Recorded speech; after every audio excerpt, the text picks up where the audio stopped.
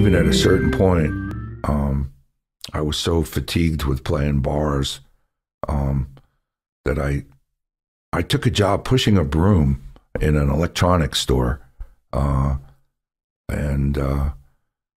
said that I wasn't going to play another paying gig until I got a record or a tour. And within 30 days, I got both. And oh, yeah, you got a record. So you did a recording? I played on an album and got hired as a session musician. Yeah, and I ended up on tour with Joe Cocker right there at that same time. But it was always straight gigs and bar gigs and straight gigs and bar gigs. And then finally I got sick of the bars and just did the straight gig. And then somehow or another the momentum shifted and I ended up with Joe Cocker. I ended up touring and playing on people's records. Wow. I did have some questions about the Joe Cocker gigs, Sure. but I have heard you tell the story of how you got the gig with Joe Cocker, and I figured even though you've told it elsewhere, it would be nice to touch on because it's such a fascinating story. Oh, thanks. Could you go over it a little bit? Well, I was a huge fan, always had been, and as I was making friends in New York City during that same time period we're talking about, I was in a band. We played in a lot of bars in the area with Lester Chambers from the Chambers Brothers and Harvey Brooks, the famous bass player, a bunch of other guys, one of whom was a keyboard player named Jeff Levine. I was playing trumpet in the band. And Jeff was kind of a mentor with me because he was pretty far up the food chain as one of the New York City players go, and in particular in R&B and soul music. He was a fabulous, fabulous B3 player. And he ended up Joe Cocker's musical director for quite some time through various different incarnations of Joe Cocker bands. And he called me and said, we're rehearsing in town. Would you like to come watch rehearsal? And I said, absolutely. Him knowing what a big fan I was. So I went to the rehearsal studio and watched the band rehearse. And it was thrilling. I loved it. It was really fun. They took a break, and Jeff was sitting at a real grand piano, and everybody left the room, or at least so we thought. And he said, what did you think? I came, sat down next to him on the bench. And I said, it's amazing. I thank you. Incredible. He goes, no, what did you think of the keyboard playing? And I was like, are you kidding, man? You're killing it, crushing it.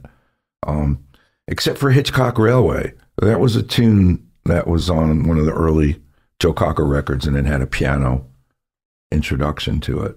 And he says, what do you mean? And I said, well, it's not quite exactly the way you're playing it. And he said, well, play it. And I was like, reluctant, and I'll show you some other time. He goes, just play it. There's nobody in the room. So I put my hands over by his on the piano, and I played the intro to Hitchcock Railway, which I had learned. And we hear this voice from the dark. There was a couch in the dark, and it was Joe. We didn't know he was in the room. And he said, what was that? And Jeff said, oh, this is my friend Danny. And Joe said, I thought I heard a ghost. And he meant the guy who played that part, who was at that point in time kind of off the radar. He had fallen through the cracks. But he was and is one of the most amazing rock and roll pianists ever. His name's Chris Stainton, original keyboard player from the Grease Band. Now he plays with Eric Clapton and slumming it.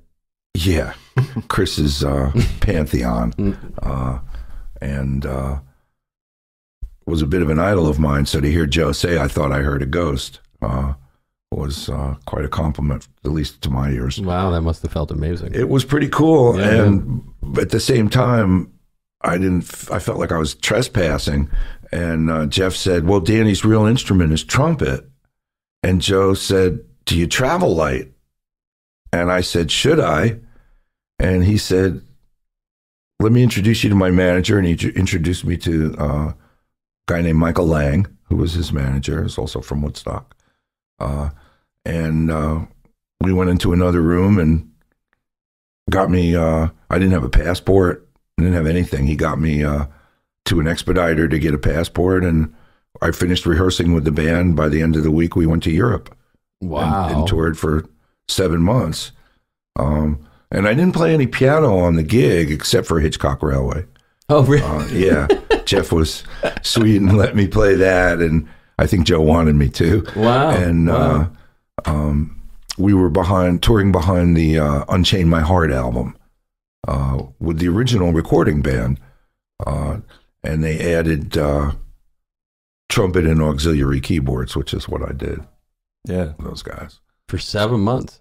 Yeah, and he was, even during the periods of time when he was less popular in the States after the mid-'70s, he was thriving in Europe, platinum, gold records, and playing huge arenas. And during that time, which was 87, 88, George Michael and Michael Jackson were probably the two biggest concert attractions in the world. And Joe was playing the same halls in Europe. Wow. And then when he came back to the States, it would be more like smaller places like Saratoga or Westbury Music Fair. So I didn't play in the States with him because they had to scale back to do the 4,000 seaters. But in Europe, he was doing 10,000 seaters. Wow. Yeah.